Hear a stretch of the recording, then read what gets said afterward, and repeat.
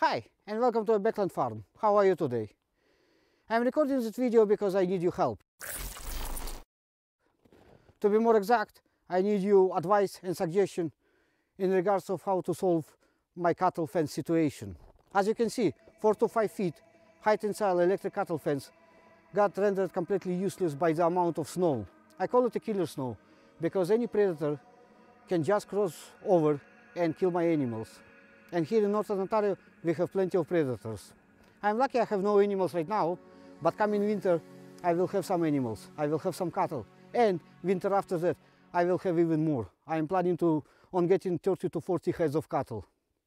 So I need to find a solution and I need to implement it as fast as I possibly can. Well, I will have to wait for snow, of course, but after that, after the snow is gone, I will have to start working on it. I have a couple ideas myself and I will share them in a minute, but if you got any suggestion or any solution or any advice, please write a comment. I don't care how crazy that advice might sound, I will consider anything, because I really need to solve the situation.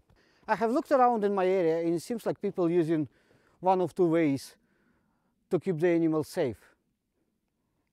One way, they keep the animals in the barn throughout the winter. Once the winter is gone, they let it go on a pasture.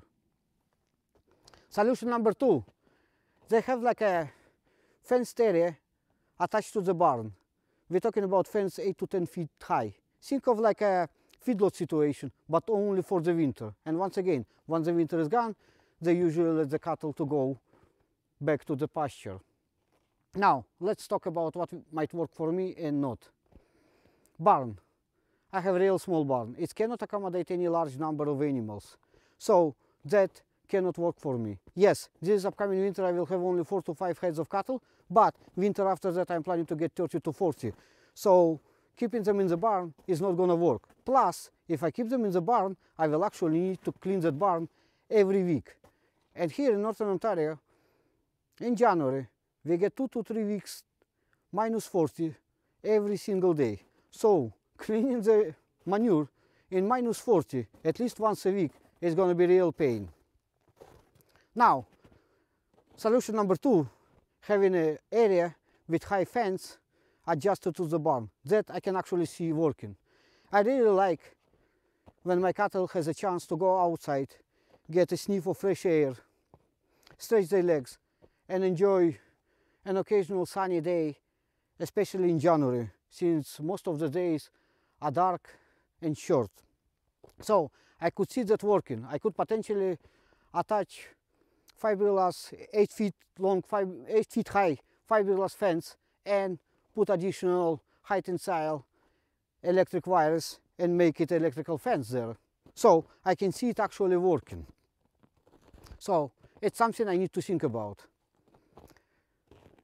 The other solution that I actually found, kind of solution, looking through the internet, is to install a snow fence on the perimeter of my regular electric fence.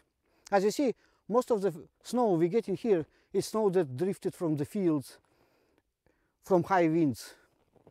And so I was thinking maybe installing a snow fence on the perimeter of my regular fence and then cleaning my fence line, cattle fence line, with a snowblower. But to be honest with you, I'm not really sure if it's actually going to work. I'm worried it might fail, you know. Too cold, tractor might not start, or I might not be able to clean the snow right away and then it gets frozen. So I'm really unsure about that last one. That about concludes my ideas. I will need to decide something and implement it pretty soon. But as I said, if you have any suggestion or advice, please write a comment in the comment section. Being a first generation farmer, I will take any advice I can get. Thank you in advance and I will see you pretty soon.